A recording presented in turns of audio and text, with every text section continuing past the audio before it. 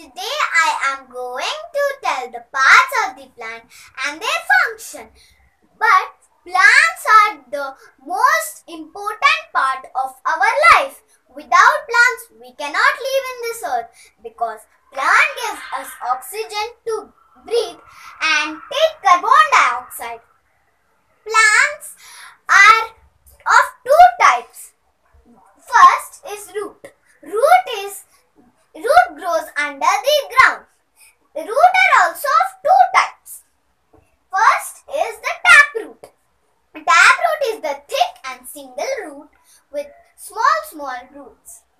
Second is the fibrous root. Fibrous root is the thin and bushy type. Now the second part is the shoot. Shoot consists of leaf, flower, bud and branches. Now I will tell the function of them and the parts. So first, leaf. Leaf are the kitchen of the plant. Leaf prepare food for the plants using sunlight, water and air. Can you see this line in the leaf? These are called the main vein or the midrib. And the small lines you can see, guys, those are called the side veins. And this part you can see, guys, these are called the petiole. And you can see this green color in it, those are called the chlorophyll. And you can see the flat board shape, that is called the lamina. Now, even they have in the back a small tiny holes present. They are called stomata. Second, we are going to know about the flowers.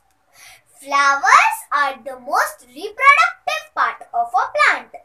They are also attractive.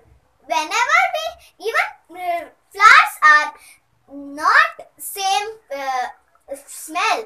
They are different types of shape, different colors and different smell. We can see rose and many flowers. Whenever we see in the garden, we will become so happy to see them.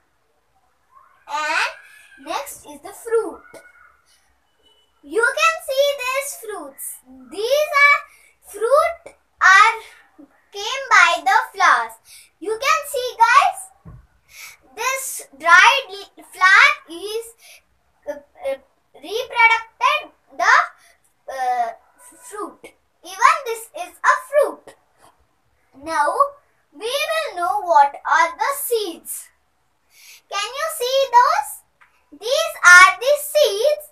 Inside the seeds, if we cut it, we can see there are three parts. First part is the seed coat, second embryo and third seedlings. Seeds are also two types. One is monocote and second is dicote. Now we can see the seeds. If we cut down the seed, we can see a small plant coming. That is called the embryo. Now we will know what are the plants. Plants are a very nice and very beautiful thing. If anybody has gardens and balconies, everyone has plants. Without plants, we cannot reach oxygen to us.